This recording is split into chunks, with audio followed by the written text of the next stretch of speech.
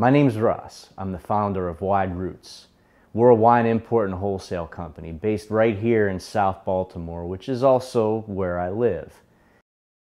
We represent family winemakers, mainly in Italy, although we do have some other countries we're looking at. Today we're going to be talking about and tasting 4 wines from a producer called Audarya on the island of Sardinia to the west of the Italian peninsula. They're a newer winery. They've only been around for about 6 years, but they have about 70 years of experience in the winemaking business through the father, Enrico. And the winery today is run by sister and brother Nicoletta and Salvatore. And we're going to taste the Vermentino di Sardinia, made by Audarya and the Palla family. So if you like crisp, dry, white wines and you haven't tried Vermentino, then I think you're in for a treat. So Vermentino is a special grape. It's actually grown in several parts of Italy, so including Liguria, where the Cinque Terre is, as well as Tuscany or Toscana, and Campania. But some people think that the best vinifications for Vermentino is actually in Sardinia, and there's Vermentino grown all over Sardinia. The Palla family of Audarya makes an excellent example of a Vermentino. So if we think about climate in Sardinia, we have long sunny days, but we're in southeast Sardinia, so we're close to the sea, we have sea breezes, and we even have a mistral wind that blows through the island. And so all of those factors actually influence the wine that's in our glass, and we can taste those. You get some complex fruit flavors, and you get some fresh, you get a little bit of baked citrus, you get some green apple, you get some stone fruit, but you also get this wildflower in the nose.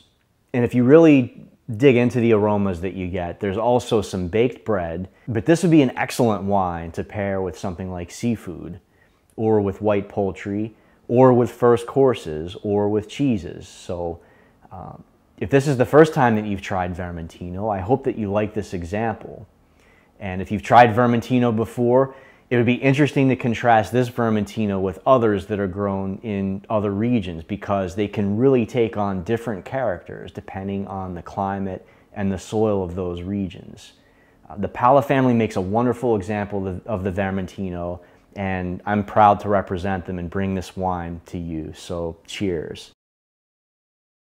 This is the Naragas di Cagliari DOC from Audarya.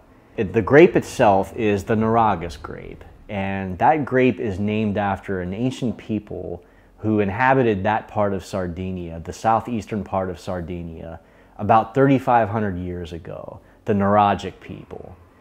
So this civilization actually left structures behind in that part of Sardinia, and they resemble the beehive structures in the western part of Ireland, if you've ever been to the Dingle Peninsula or the Ring of Kerry.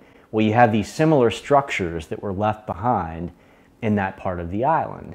And this grape, the Naragas grape, has actually been grown and made into wines in Sardinia for 2,500 years. This white wine reflects the character of the climate, of the soil. You get some minerality of the soil, but you also get those warm, sunny days. I get a little bit of tropical fruit in this on the nose, but it's also very fresh, which reflects the sea breezes and the mistral winds that blow through the island. So you get the fresh wildflowers. You also get some fresh citrus. You get a little bit of fresh tropical fruit like a mango.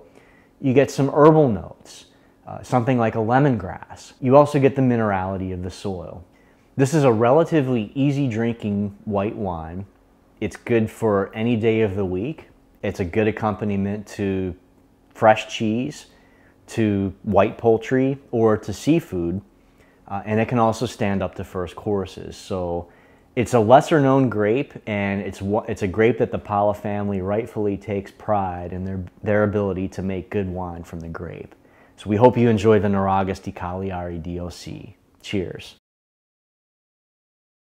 What about Monica? Monica is the most authentic grape about red grapes in Sardinia. diffused just in Sardinia, 100% Monica. Everything in our we pick the grapes just by hand. Everything about this kind of grape is made in steel tanks. Because Monica is a fresh wine, no? A ruby red, but there is the typical undertone about Monica grape, no? Is an intense wine. When you smell it, you have also like the aromas that are traditional of the grape variety. So this is important because when you smell like the grape on the vineyard, like in harvest time, and then you smell the wine here, is the same. So it's an authentic grape. Then is a soft wine, fresh, and I think equilibrated wine, of course. And it's nice because can you match it with, yes, everything you want. So it's pizza, food, fish food, meat food, everything, because it's a dynamic wine, I think, no? Thinking about it. In the past was the daily wine about my grandfather. He loved this wine, and every day he had this one to have lunch. Because of course it's easy, no? Easy to drink and also easy to have with different dishes, no? So that's important.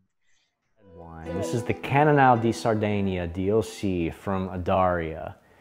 Cannonau is an interesting grape. So it's genetically the same as Grenache, which is grown in the southern Rhone in France, but it's also called Garnacha in Spain, and most notably grown in Catalonia.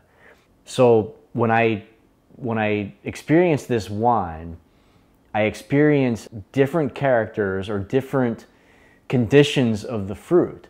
So the fruit can come across like baked from those long sunny days, but at the same time, I can get a fresh or ripe character in the fruit because I have those cooling sea breezes and also the mistral wind. So I have these different factors that contribute to how the wine is experienced. And that's why I would tell you that it can only be produced in Sardinia because it is completely a product of those climate factors and then also of the soil where the grapes are grown. This wine is aged 100% in stainless steel. There's no oak on the wine whatsoever. It's simply an expression of the Cannonau grape. So it's 100% stainless steel and it's 100% Sardinia. So salute.